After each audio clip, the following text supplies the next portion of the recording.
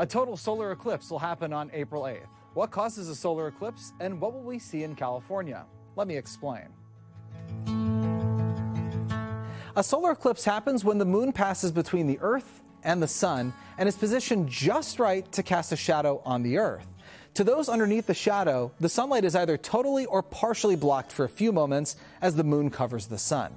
The moon's shadow can be broken down into two parts, the umbra and the penumbra.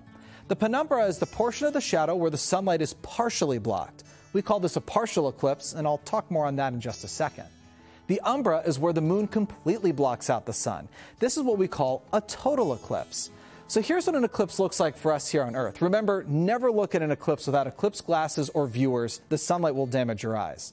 So as the moon moves in front of the sun, a partial eclipse starts. Notice how there's still a portion of the sun that's still uncovered. Once the moon completely covers the sun, we've reached a total eclipse, and we're experiencing what's called totality.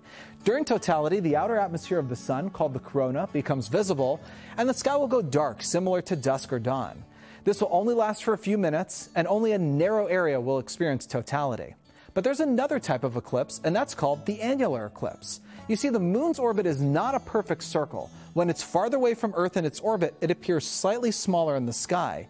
In this case, when the moon passes in front of the sun, it doesn't completely cover it, leaving a ring of sunlight around the moon. You may end up hearing this referred to as the Ring of Fire eclipse. The April 8th eclipse will be a partial eclipse for all of California. Here in Southern California, we will see roughly 50% of the sun covered, less than what we had during the October 2023 annular eclipse. The eclipse starts around 10:06 in the morning, will peak around 11:12, before ending around 12:21. If you are in this narrow highlighted path, you will see a total eclipse. This includes major cities like Dallas, Little Rock, Indianapolis, Cleveland, and Buffalo. Remember, this is where the sun is completely covered, causing the sky to get dark and the outer atmosphere of the sun to become visible.